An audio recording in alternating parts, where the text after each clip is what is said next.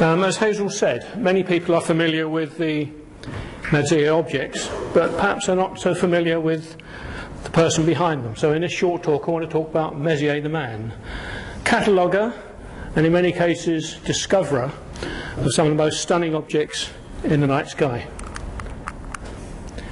Messier was born in a town in eastern France called Baudeville. It's near the French-German border. At the time that Messier lived there, it was an independent dukedom. In fact, this part of France has sort of changed allegiance many, many times over the centuries. It's now actually part of Alsace-Lorraine. But the town of Baudeville is basically between Nancy and Strasbourg and a bit south, so it's there. Messier was born on 26th of June 1730, the 10th child of 11 children, and his father was the court bailiff of Sennis. They were a wealthy family. Essentially his father was the chief financial person for this dukedom, and therefore they had excellent connections which Messier relied upon later on in life. This is a town in the western Vosges Mountains, and this is a photograph I took last year. It's a slightly depressing town now. You get the impression it's seen better days. It was a big area for the production of porcelain, and there's still a very nice porcelain museum in the town, but the rest of it just gives you a feel it sort of had its day. But by contrast, a few miles away in a village in Alsace, you've got houses and villages that look like this. Clearly there's a lot more money in wine than there is in porcelain. This is Messier's birthplace. This is his house there. It's quite a large house. Goes around the corner there. It faces northeast, and one can well imagine the young Messier standing on the balcony there and observing the night sky. The square, he's actually got a square named after him, and he's got a fine plaque up on the wall that tells you that he was an astronomer, he was a marine astronomer, he was a member of the Bureau of Longitudes, he was a member of the Academy of Sciences, etc. So this town are very proud of Messier, and they're much prouder of him than I think Paris is, or Paris was. One slight note there, they've got his death down as the 12th of April. Many references give it as the 11th of April, so I don't actually know which is correct without doing some more research. I did search through the cemetery looking for Messier graves. There are a couple, but they're all later family members. I had a discussion in the local bar with a lady, and she said that Messier family did live in the village or in the town until the 1950s, and then they all disappeared and went to America. So there appear to be no Messiers there now.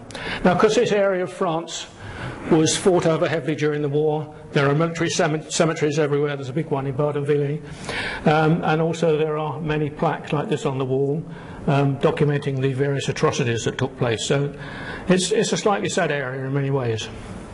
Also, just down the road, you have the chateau of Königsberg.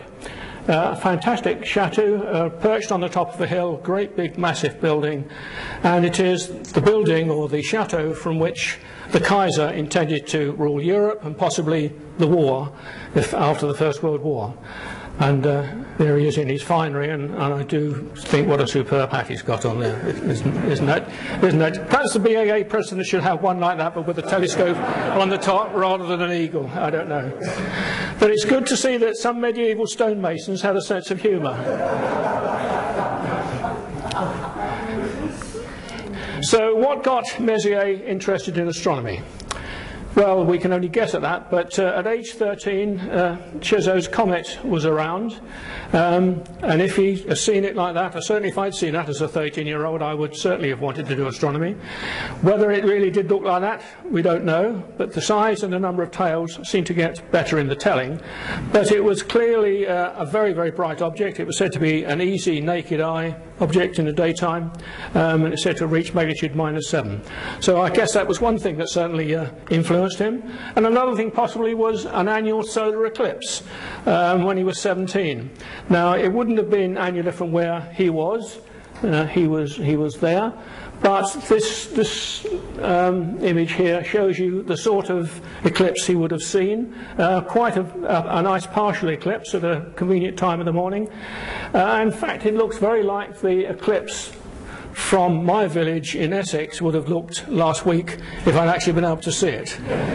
So hopefully Messier had better weather than I did. As I just said, he was the 10th of 12 children. Of course, as was often the case in those days, 6 of them died when they were young. And perhaps sadder, his father died when Charles was only aged 11. But his brother, Hyacinth, came to the fore. Hyacinth had already, in fact, I must say, if I'd had a brother called Hyacinth, I would have kept quiet about it. But Hyacinth and Charles got on very well together. And in fact, the previous year, before his father died, Hyacinth had effectively taken over financial affairs of the dukedom. So he was quite wealthy, and he was able to support the family. But in 1751, the dukedom of Salm lost its independence and became part of Lorraine. And later it's become part of France. As I said, it was seemed to change allegiance many, many times. So effectively it was all changed in the Messier household because their source of income had dried up. And so it was off to be an astronomer for Messier, almost certainly a job that was got for him through his brother Hyacinth with the connections that the family had. So he left for Paris to work for Delisle at his private observatory in the Hotel de Cluny. And this is the Hotel de Cluny. This is now a museum. This is it that I photographed a couple of years ago. And if you compare it with what it was like in Messier's day, you can see that there's the observatory on the top of the staircase tower. The rest of it remains identical. Now, I think it's rather sad. I visited this place twice. There is no mention whatsoever that Messier observed from there.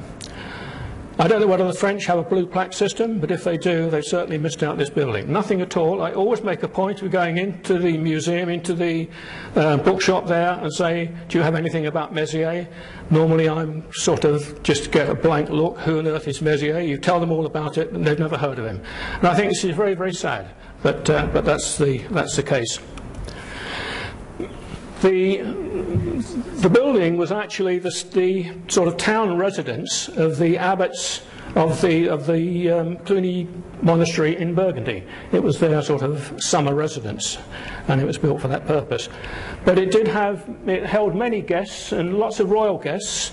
Louis XII and Mary Tudor, apparently there. 52-year-old Louis had married 18-year-old Mary, and apparently he passed away in the building, having exerted himself in the bedchamber a bit too much. And I must say, he does actually look a little weary in that painting, doesn't he? But what the museum is known for now are these 6 tapestries. They're known as the Lady and the Unicorn tapestries. And if you've never seen them, it's almost worth a trip to Paris just to see these. They are absolutely fantastic. They represent touch, sight, taste, smell, hearing and desire. They are enormous tapestries. They're sort of, they would fill certainly floor to ceiling and sort of 15 feet wide. Absolutely enormous. 15th century Flemish and in wonderful condition. So it's worth going to the museum just to see those. Now, I know I said that there's no mention of the building being used as an observatory. My 1962 rather battered Michelin guide does actually have this entry, and it says that the tower was used as an observatory, and from it 21 planets were discovered. So don't believe everything you read in the Michelin guide. I don't know what the current version says. I'm still using this one, but at least it gets a mention for an astronomical point of view, even if they got it wrong. So who did Messier work for? Well, he actually worked for Delisle. He was Messier's employee. Now, Delisle and his wife, rather, let's talk a little bit about Delisle first. He set up an observatory in Luxembourg Palace. He was employed at the Royal Observatory. He then went to Russia to run a school of astronomy. He was elected a Fellow of the Royal Society, a foreign member. He then returned to Paris in 1747 and he built his observatory. And so 3 years later, he decided he needed an assistant, and Messier joined him. Now, Delisle was already, him and his wife were already sort of in middle age at this time, and they took in the young Messier.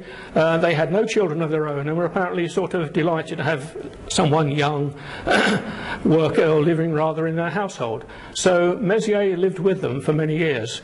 He spent about 3 years learning how to be an astronomer, learning how to use instruments. Now, he was a very good, very careful worker, a very accurate draftsman, and he was put to use copying maps. No, obviously no photocopies in those days, so he was put to use copying charts and maps, and one of the things he did was to copy an enormous map of the Great Wall of China, which apparently had to be laid out in a rather drafty corridor.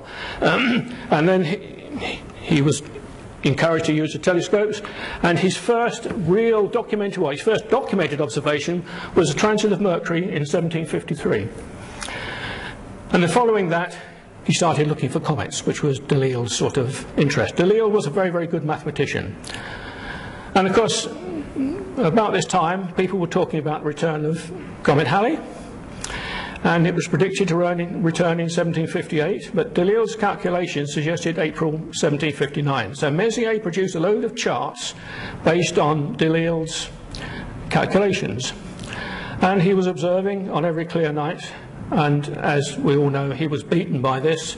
The comet was discovered by Pallas from Germany on Christmas night in 1759. Delisle's calculations were incorrect. But really what is very strange about this is that, okay, Messier we now know, had recovered the comet, but Delisle did not believe it. Delisle did not believe that this was Halley's comet. He was convinced his calculations were correct, and he refused to let Messier publish his results or even tell people about his results, and no announcement was made for 3 months. By this time, the comet had disappeared at the evening twilight, and when the results were announced, no one believed them. They said, they just laughed at him. You know, why hadn't you announced it previously? So how do we get to a catalogue of objects? Well, in August 1758, Messier in his comet sweepings observed what we now know as M1, the Crab Nebula. This is an André Tasselli image of it, obviously looking a little different to what it looked like through Messier's telescope. But Messier wrote, "Nebula contains no star. It is a whitish light, elongated in the shape of a candle's light, discovered while observing the comet of 1758. Observed by Dr. Bevis about 1731, it is reported on the English Star Atlas." So he knew it had already been discovered as soon as he did some investigations about it. But this is, of course, ironic, as we all know, that Messier is now remembered for this list of objects that he just found annoying. Because every time he came across a fuzzy spot in the sky, and most of them were fuzzy spots to Messier because he had very inferior telescopes. In fact, he used probably about 10 to 20 telescopes. He had enormous range. The reflectors were all obviously speculum mirrors. His favourite speculum telescope was a 20 centimetre with about a 3-foot focal length. And he also used a refractor, about 10 centimetre refractor. Again, I guess, probably giving a rather inferior image. And so most of his observations, and he always made a note of what he'd see, most of his observations say nebula without star. Some are a little different, but essentially he was seeing fuzzy blobs. And of course he had to look at them for a long time to make sure they weren't moving, so that he knew that they weren't a comet, because they looked very much like a comet. So he thought, well, if I can actually list these objects, then as soon as I come across them, I'll know they're there. I don't have to spend any time sort of wondering what they are. And this is the first 5 objects that I put in discoveries in inverted commas. M1, August the 28th, 1758. And then we have a load of globular clusters. And it's M3 that was the first actual discovery, real discovery by Messier. And from then on, he went on to document all of these objects. Now, some people think that the Messier objects were discovered by Messier. That is certainly not the case. He probably discovered about 37 objects, But his colleague, Messier, also discovered 28. And Messier's list was a list of all of the objects that were known at that time, all of these nebulous objects. He wasn't interested in who had discovered them, he just wanted to get them on his chart so he knew that he could ignore them, because what he was really interested in was comets. I mean, Jetil and Bode and Cheseaux got sort of 6 each. Some clearly have been known since antiquity, like M44 and M45. But nevertheless, the list gradually got built up. You will find that Messier he was another assistant. He came into the observatory after Messier, and many of the later objects, the later ones in Messier's list, were actually discovered by Messier, particularly galaxies in the Coma region. So the catalogues were published in 3 stages. 1744, he published objects 1 to 45, 1783, 1 to 68, and 1784, 1 to 103. Okay, we're now up to a sort of 110, depending on how you count them. But that's another story. If we look at the first objects, M1 to M45, a lot of people say, why did he include M45? M45, the Pleiades, clearly not a comet, easily visible. Surely he just put it in there to make the list up to a number 45. I personally don't believe that's the case.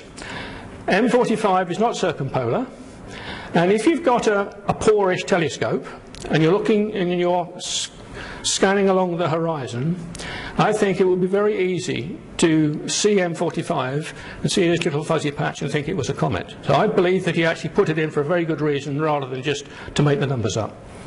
But that's just my idea. If we look at his comet discoveries, he is the first person to make a systematic search for comets with a telescope. And in his life he discovered and observed more comets than anyone had done beforehand. So quite an achievement. These are the comets, these are his own discoveries, and these are ones that he observed that had been discovered by other people. Now, of course, in those days, he often observed something thinking he'd made a discovery, only to find out that it had been discovered a few weeks earlier. There was no email in those days for quick response. But nevertheless, these are all his genuine discoveries. But it's also, I think, important to note that he wasn't just a comet discoverer. He also observed lunar eclipses, lunar occultations, solar eclipses, eclipses of Jupiter's satellite, Mercury transits. He observed the Venus transit of 1769. He did lots of planetary observing, particularly Saturn. He actually also went to sea and carried out tests on clocks. And Herschel got him to observe Uranus to make some measurements so that the orbit could be calculated. So he was a practical astronomer. He liked looking through an eyepiece. He never did a calculation, and he never looked at theory or never did any theory. Now, whether that means he wasn't a theoretician, he was a practical observer, like many of us. I mean, I like looking through an eyepiece, and I guess he was very similar. I'm not interested in doing theoretical calculations. So he was a practical astronomer, but he made an awful lot of discoveries along the way. Professional recognition came much earlier from other countries than it actually did in France. He was elected to follow the Royal Society, a foreign member, in 1764, but he still hadn't been accepted in France. He was an amateur. He was a mere observer. He didn't do any calculations, and I think he was looked down upon, and I think he still is looked down upon in many ways. But the big breakthrough came in 1769 when he discovered the Great Comet of 1769. As a result of that, he was finally admitted to the French Academy of Sciences, and this was swiftly followed by membership of nearly all other scientific establishments throughout Europe. And of course, as so many people, he then was able to have his portrait painted. This is his portrait being painted by Ancillon, Parisian portrait artist, and from then on it was sort of up and up, really, as far as he was concerned. He said of this picture that it's a good likeness, but it makes me look a little younger than I really am. And I guess the object of any artist was to try and make their sitter look a bit better than they thought they did. A brief personal life. Delisle died in 1768. And in 1770, Messier got married.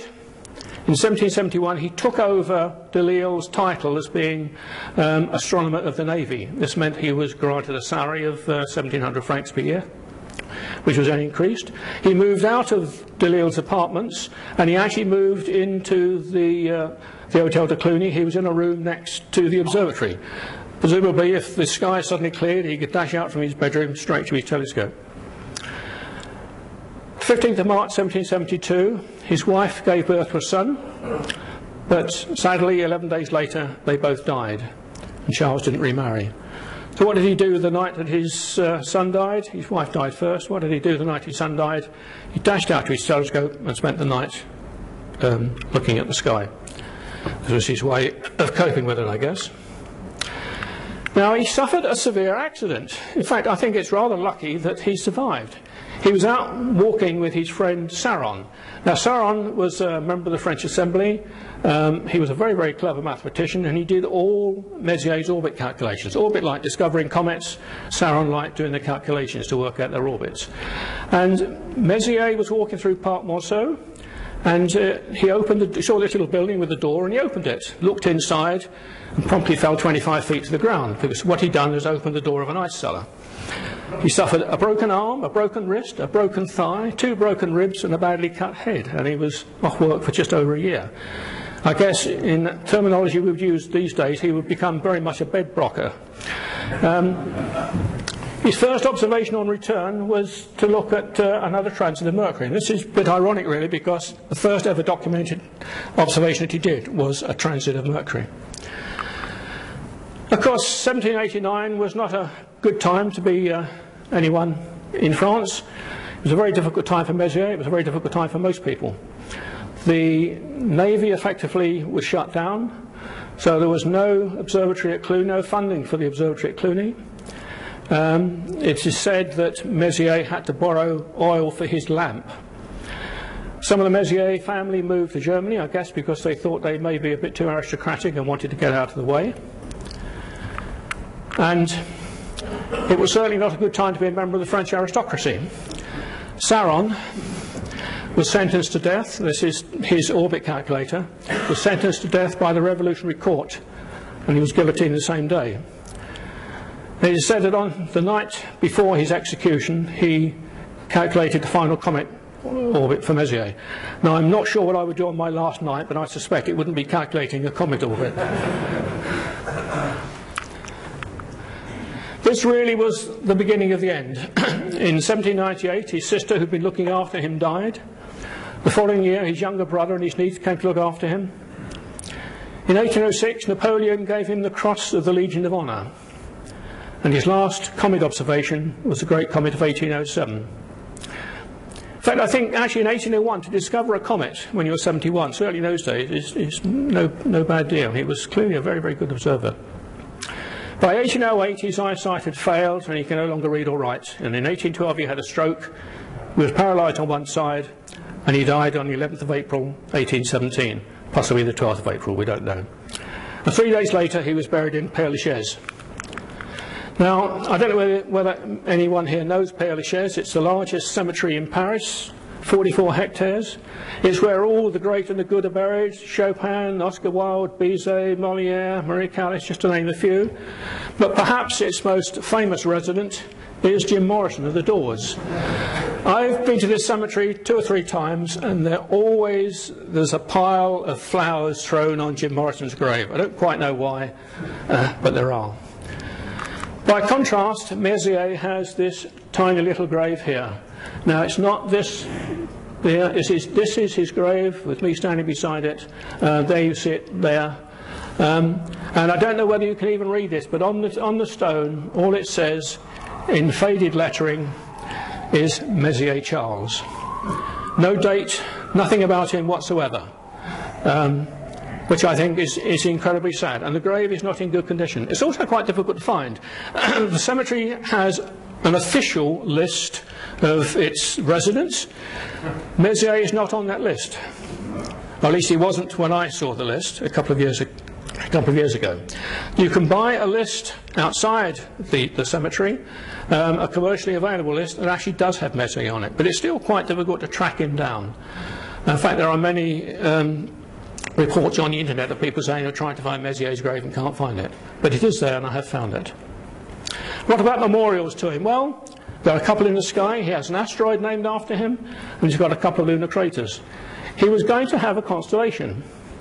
Custos Messier, the Harvest Guardian. But if you look through the list of 88 constellations, you won't find anything associated with Messier, so that never came about.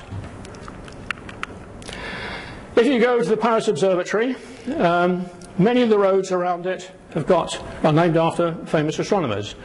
There's a statue of Leverrier outside the Paris Observatory, and there's a Rue Cassini, as you would expect.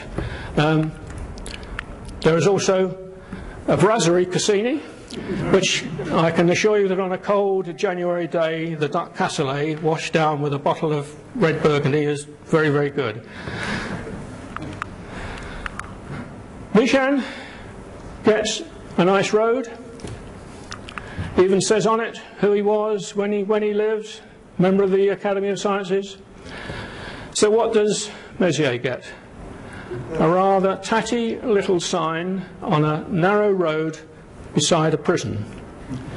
Again, one feels that he just hasn't really been accepted still in France. Delambre said at his grave, he did not write a single book nor any treatise, but his observations will for a long time enrich the collection of the Academy, and I guess they've enriched the observing logbooks of many amateur astronomers.